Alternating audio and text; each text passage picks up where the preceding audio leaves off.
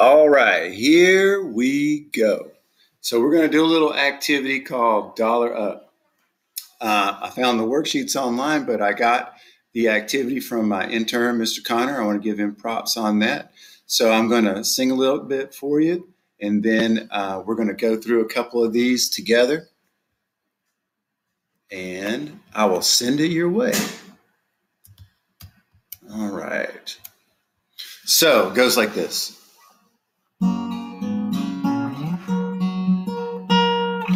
Round your dollar up every time. Turn $3.95 into $4.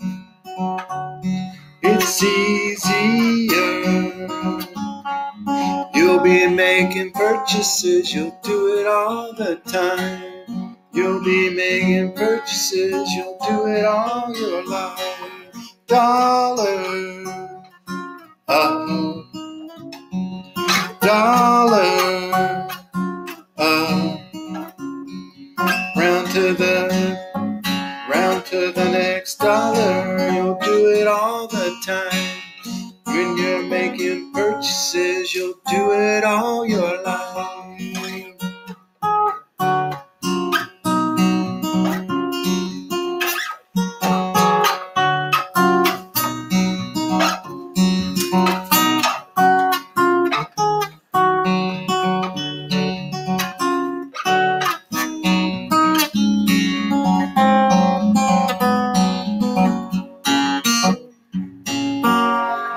All right, so let's go over how to do this. So we know from using place value and estimating that we have, this is the dollar sign, this is the tens, and this is the one. So this is $1.91.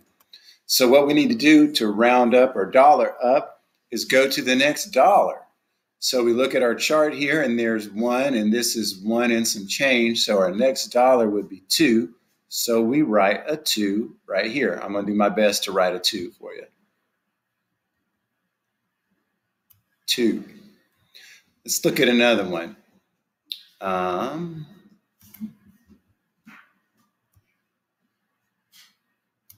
Here's a good one.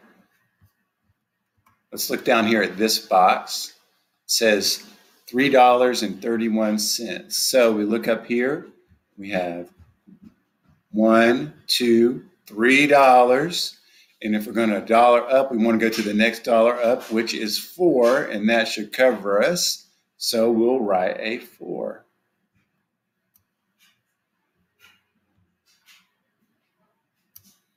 All right, let's do one more.